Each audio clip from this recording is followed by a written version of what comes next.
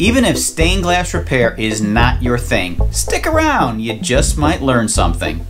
Every time I learn something new, it pushes some old stuff out of my brain.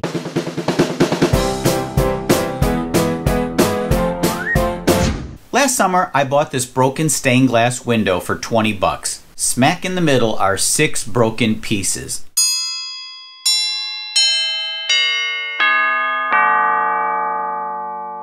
This is not a simple repair. I'm going to start by cleaning and scrubbing off decades of dirt. My goal is to repair the glass panel and put it back into the original frame.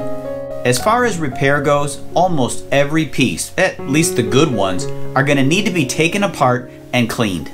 That really cleaned up nicely. If I can pull this off, this window is going to look amazing. There's old dried up window putty around the whole window. Once I'm able to chisel out the putty, I then remove these small nails that were used to hold the glass in place before they puttied.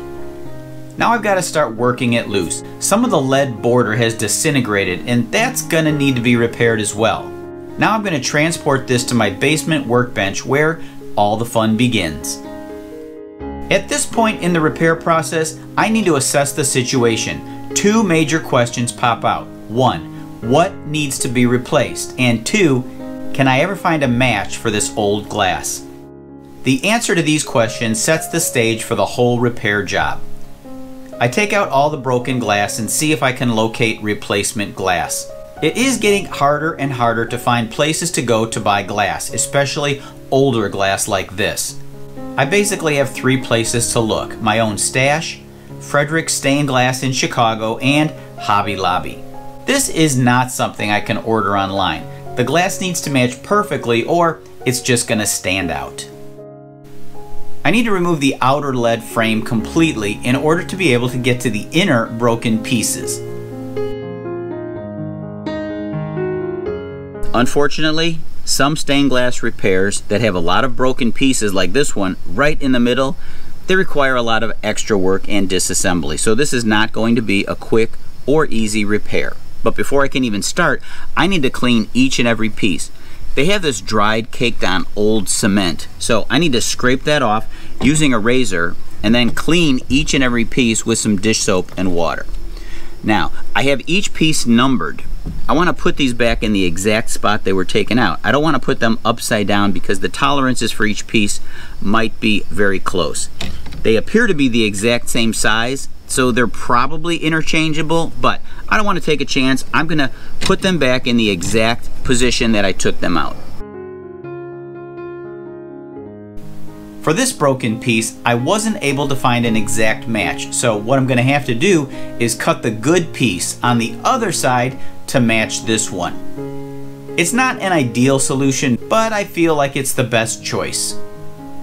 As I'm taking more pieces apart, I notice that the original lead came joining every piece is thinner than the one that I have. Hopefully mine isn't going to be too noticeably different. Fortunately for the green glass, I was able to find a very similar color and pattern. I just need to pry out the old one and pop a new one back in place. The 3 purple pieces are perfectly fine, but I was not able to locate a match. In this case, what I'm going to do is replace all 5 pieces. So this job is quickly becoming a much bigger job.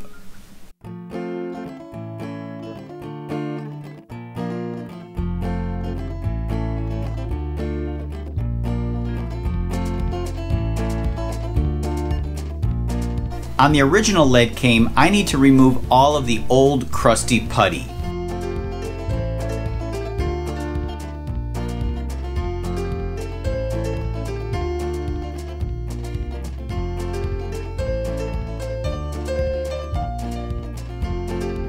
I'll take a break from the glass and see what I can do about this old frame. It does have some great patina, so I don't want to sand it thoroughly or repaint it. Here you can even see saw blade marks on the wood. That's cool. I will sand this spot, however, where the window butted up against the frame.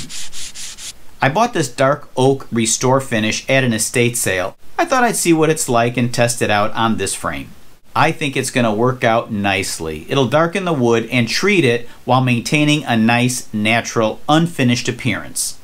With all the broken pieces figured out, I can start replacing the lead came and solder this thing back together. Once the window is all together, the window is still not airtight. I'm going to need to apply some cement. It's not really cement as you know it, but it's rather a putty that gets forced in between all the joints and it hardens. This not only blocks out the air, but it also makes the panel extremely sturdy. I bought this pre-mixed stuff, which you actually need to mix as the contents separate. The liquid is linseed oil, and they always put too much of it in the container. The consistency when it's thoroughly mixed should be just like peanut butter. I like to press the putty in by hand using a glove. There's just less waste that way. Once every crack has had the putty applied, I'll wipe and scrape off all the excess. Next, I apply this whiting powder, which is actually calcium carbonate. I sprinkle it on and it absorbs the moisture from the linseed oil. And then I brush thoroughly around all the cracks. I don't want to press so hard that the bristles end up removing putty between the glass pieces, but rather I'm just brushing back and forth on the surface. And I'm going to end up with an amazingly clear and clean surface. I'm going to let it sit overnight and then I'll putty the backside. After both sides have been cemented, I can then clean and reinstall this steel support bar. Now I can reinstall this into the original frame. I'm in the home stretch. This has been a long and difficult road. Now I can be proud and satisfied that a once dirty and broken window can now hold a prominent place in the most beautiful of homes.